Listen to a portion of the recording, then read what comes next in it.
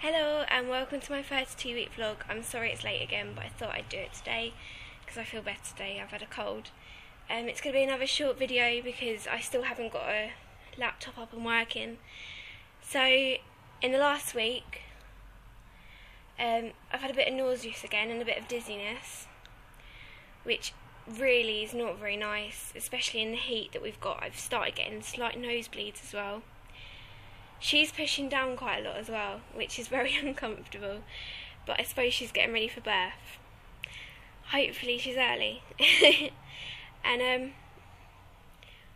I've also had my acid again, but it's all good, and other than that I'm feeling very well in myself, and I just can't wait for her to be here. So I'll do my bump video in a sec. Bye!